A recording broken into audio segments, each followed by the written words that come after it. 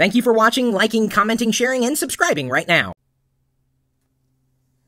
For years, I've been frustrated when someone asks me to sign a document and they email this document to me, because then I have to take that document, print it out, sign it, scan it back in, and email it back. And that's just, it's a kludge, honestly. I've been very happy to have the signature integration on Mac OS X Lion, the latest operating system from Apple, of all things, because I don't think anybody else produces Lion. So in the preview app on Lion, you can include a signature, and it's easy to stamp the tool, stamp your signature in using the tool, and that way I can just take a document, open it up in preview, and never have to worry about printing it out and still get everything done, including, adding a date, any other kind of text fields, and then the signature. And for all intents and purposes, when I send it back to them as a PDF, it's just like sending a fax. But there are certain ways to have your electronic signature accepted outright. One of those ways is by using DocuSign. And if you ever needed to sign a document electronically and you want it to be legally binding, DocuSign may be the route you want to take. And there is a new app for you as a consumer called DocuSign Inc., and you can start using it right now.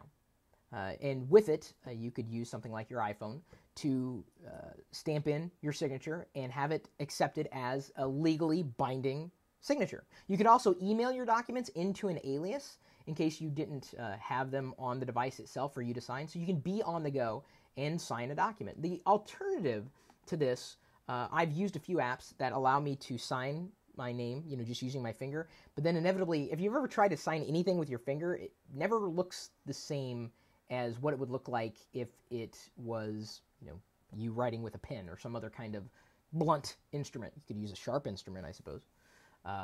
But this is the future. Your signature is going to be out there, and you got to protect it, right? You want everything to be safe and secure. DocuSign may be the way you're going to go. I mean, I don't know. Maybe it's just me, but even if I type my name, and there have been cases where after agreeing to something and just typing in my name, and many times even on YouTube, if I need to sign an agreement, they'll say, check this box, and it makes it legally binding. This acts, even if you're typing it in, this acts as though it was your signature. And I'm fine with that. Honestly, I am just fine with it. I have no problem at all with doing that. Some people do, and that's fine. You can stick to printing things out and scanning things back in, and what a mess. And I tell you the truth, without my smartphone, I don't know what I would do. I use that smartphone for everything except for calling people. Really. It's my mobile scanner. And it's, a way that I can collaborate on documents without being in front of a traditional computer. So as Evangelist Soldier notes, this seems dangerous. It's not as dangerous as you think. Anybody could fake your signature, dude. Anybody. They could do that now.